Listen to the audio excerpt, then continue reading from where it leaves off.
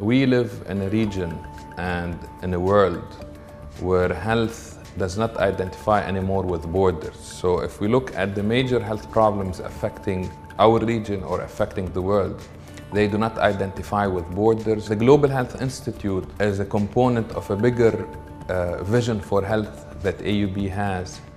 President Fadlu Khouri, in his inauguration a few years ago, announced the formation of the Health 2025 vision, which focuses on integration of all the health units at AUB under one umbrella to provide the best medical care and population health to our people in Lebanon and the region. Now, the Global Health Institute was the first step towards achieving this vision, and it focuses on issues related to health globally in our region, in Lebanon. The Global Health Institute started in July of 2017, so it's 15 months old now, almost 16 months old.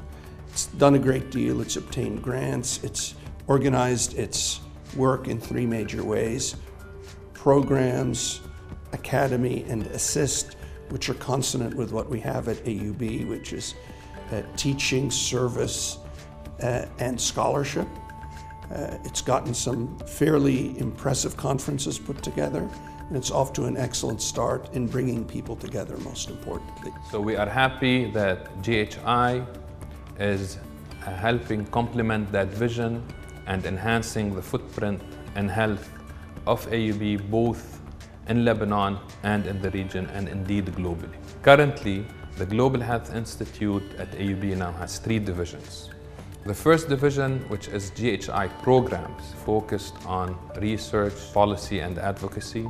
A second division is the GHI Academy, which is our capacity building arm. And then the third division is GHI Assist, which is our service arm. The Programs Division at the Global Health Institute tackles eminent global health challenges through research and advocacy. We currently have 4 running programs that draw on the expertise of faculty members and functional teams to address global health challenges that are particularly relevant to the Middle East and North Africa region, but have implications to other parts of the world as well. These programs are the e-Saha program, for a start, focuses on e-health as a way to transcend certain geographical barriers, for example, in the access and delivery of healthcare. As for conflict medicine program, it uses research to devise new evidence-based tools in the management of conflict-related injuries in war zones. As for nutrition and obesity-related diseases program, it draws on the work of faculty members to design new interventions and strategies that can succeed in curbing the obesity epidemic and its related diseases. Finally, the refugee health program focuses on research in fragile settings. The Arm for Specialized Services, Initiatives and Support, ASSIST, is the service division at the Global Health Institute. Through ASSIST, GHI designs, implements, and evaluates community-based services and interventions that aim to address the needs of vulnerable populations, including children and youth, women, elderly, socioeconomically disadvantaged, and refugees. ASSIST also focuses through its volunteering programs on engaging volunteers from different backgrounds to join efforts into the implementation of impactful community outreach activities related to global health topics. The GHI Academy is the capacity building division of the Global Health Institute. The Academy advances global health literacy and leadership through innovative delivery of contextualized capacity building initiatives.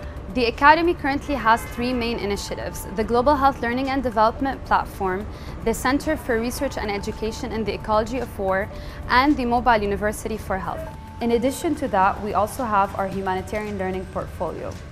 Reflecting back on our first year at the Global Health Institute, I believe our key success factor for the rapid growth and significant achievement has been the fact that we have fostered a culture of cross-functional teamwork. Our vision moving forward is having GHI within AUB be an innovative hub for global health, not only for our region, but also to the global south.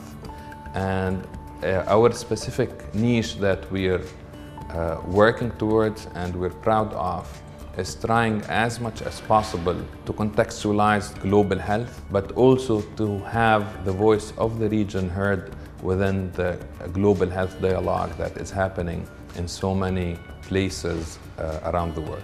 It's an outstanding young institute. We hope that it will grow and be sustainable. I would imagine within 5 or 10 years, I would anticipate it'll be one of the 10 to 20 best in the whole world.